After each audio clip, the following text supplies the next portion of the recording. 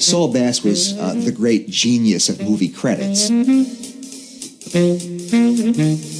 Hitchcock clearly admired this hot, young designer who was hanging on his every word in terms of filmmaking. If I look at a Saul Bass title sequence now, I can be entertained or I can think it's beautiful without having to see the feature that comes behind it.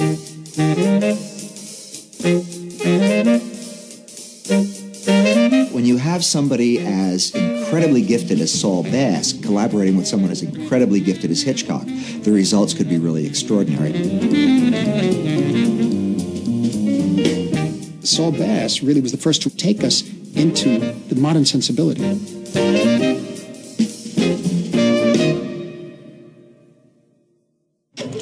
I began as a graphic designer, and as part of my work, I created many film symbols for ad campaigns. I had felt for some time that the audience involvement with a film should really begin with the very first frame. What was happening with Saul Bass in the 50s was that the studio film was on its way out, in a way. And what you had in the older films was kind of a credit sequence at the beginning that was almost perfunctory. It had nothing to do, really, nothing to do at all with the story of the picture. It didn't progress the psychological or emotional state of the characters in the film. It was like opening, in a wonderful classical way, opening the cover of a beautiful book. And very often you'd see films based on literature, the opening literally a book, but they were like identification tags. So there seemed to be a real opportunity to use titles in a new way, to actually create a climate for the story that was about to unfold.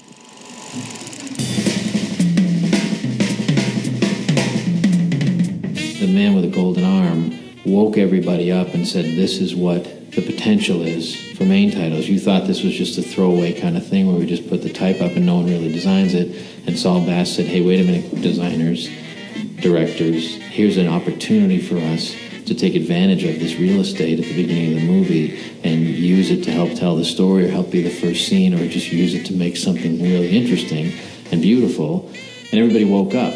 But when Saul Bass started making credits, the credits themselves were part of the film. And they had a clarity of a modern sensibility that took you into another decade, another 2 decades ahead. Saul Bass really was the first to reflect that and destroy once and for all that old concept of opening credits. I started in graphics. Then, as you've seen, I began to move that graphic image in film. Somewhere down the line, I felt the need to come to grips with the realistic or live-action image, which seemed to me at the time to be central to the notion of film. Hitchcock didn't discover Saul Bass in terms of bringing a graphic designer into the movies. Saul would always say, in terms of the big break, that was Otto Preminger. By 1958, Saul Bass was the most famous graphic designer in the world. I once saw a program of nothing but Saul Bass credits, and it was better than most movies.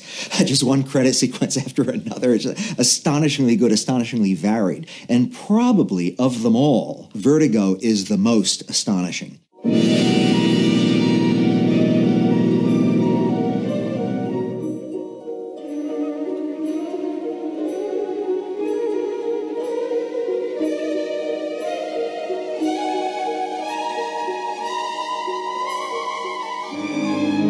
In terms of Vertigo, that was a really problematic film in terms of the studio.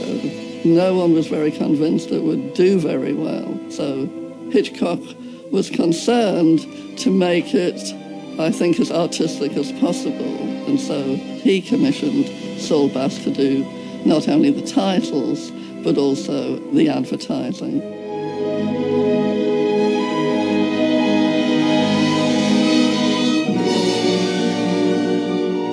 You have this thing with main titles, especially at that time, where the title designer will have an idea.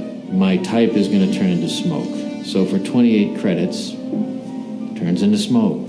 It does something, it does the same thing, and it becomes, regardless of how clever that pun is that you come up with, main title sequences can get redundant if you do the same trick over and over again. And so Vertigo, you set it up, you have a pair of eyes, you have the eye, but you go into the eye, and then there's this kind of spiraling graphic elements internally behind the eye, but then at the end you come out of the eye again. So the fact that he at least changed it, he went somewhere, it had a beginning and a middle and an end, it makes it more interesting. Saul said, well, you know, I'm so obsessed with my own work. I was so obsessed with these Lissa Jus forms for 10 years at least before I got the chance to use them, that he said I kind of knew what Hitchcock was getting at. I could be as obsessional myself over my graphic design. Hitchcock and I never discussed Saul Bass, but it's quite obvious that Hitchcock approved of him because the designs, the psychedelic swirls in the title credits of Vertigo are simply brilliant. And they're matched by the names coming up from screen left and right and forming in Psycho and then being torn apart.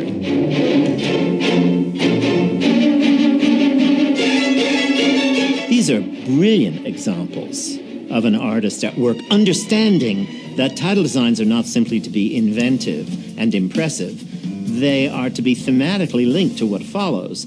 And part of Saul Bass's genius was to understand what the movies were about and to do the designs for them appropriately.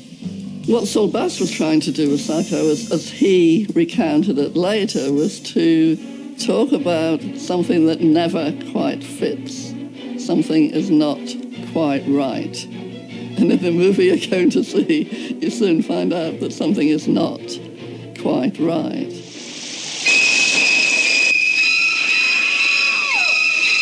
Hitchcock paid him a huge amount of money at the time, $10,000, to be visual consultant. In hourly rates, Saul was paid more than the editor. Saul was hired to do three main things, really, but the very biggest of those was the shower scene. I believe that Saul Bass conceived the shower scene in Psycho because of how graphic it is, the upshot of the water coming out, but he didn't do it in a vacuum. I think Saul Bass had a more modern sensibility at that time than Hitchcock, and certainly brought Hitchcock up to speed in certain more beat-oriented graphic storytelling that he could do in cinema. I had a very pleasant meeting with Mr. Bass when I was preparing the biography of Hitchcock, and my impression was that he felt it was a great moment in his career. He was thrilled to have done it. He would have liked a little more credit, I think, but who doesn't? That brief marriage between them is nevertheless an incredibly intense and productive one. I think Alfred Hitchcock let him exercise his gift to its fullest, and I think the same thing with Martin Scorsese.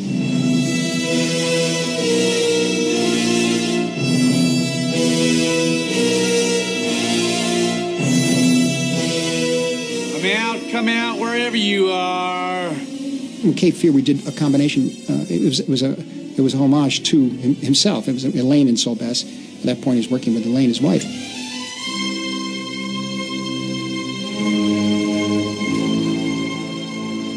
And also its own film in its own right, in a way, which then somehow slipped into the close-up of her eyes, Juliette Lewis's eyes, when she starts to tell the story. And I think that was a direct reference, there's no doubt, to Hitchcock and so many of the other pictures that he made.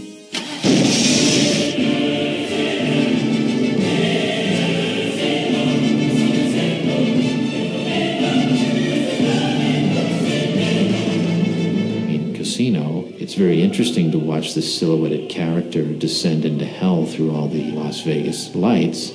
But obviously that's a metaphor for Robert De Niro's character. I think if it's just its own thing that isn't tipping its hat to the movie itself, we're not really doing our job as graphic designers.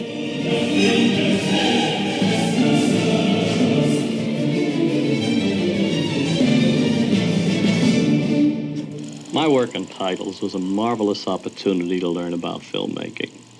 I think I touched about every aspect of the process, both creative and technical. and I worked with many wonderful people.